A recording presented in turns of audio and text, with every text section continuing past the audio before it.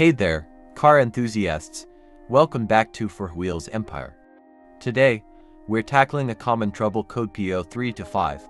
This code refers to a malfunction in your knock sensor circuit, specifically a knock sensor 1 circuit malfunction bank 1. If you've seen this code pop up in your OBD scanner, don't worry, I've got you covered.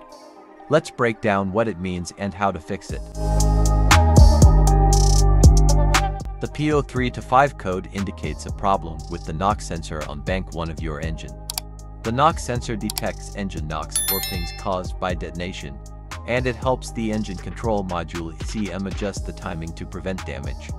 When it's not working, it can't do its job properly.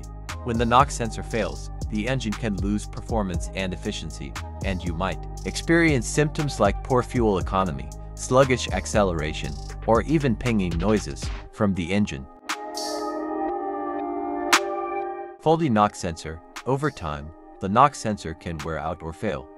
Damaged wiring or connectors. Corroded or broken wiring can cause issues with the knock sensor signal.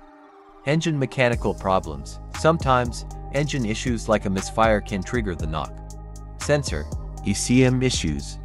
In rare cases, the ECM itself could be at fault.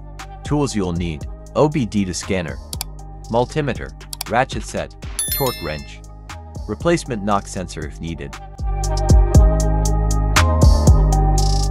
Locate the knock sensor, which is usually mounted on the engine block or intake manifold. With your multimeter, check the resistance between the two terminals of the knock sensor.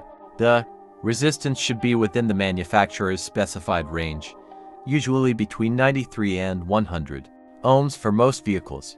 If the resistance is off, the sensor is bad and needs replacing. Once you've replaced the sensor and checked the wiring, reconnect your OBD scanner. To clear the P0325 code, start the engine and take it for a test drive to make sure the check engine light stays off. And there you have it, we've successfully diagnosed and fixed the P0325 knock sensor malfunction. Remember, if you're not comfortable working on your car, it's always a good idea to take it to a professional, but with the right tools and a little know-how. This is a repair that most dyers can handle. Thanks for watching. If you found this video helpful, give us a thumbs up and hit that subscribe button for more automotive repair content. See you next time.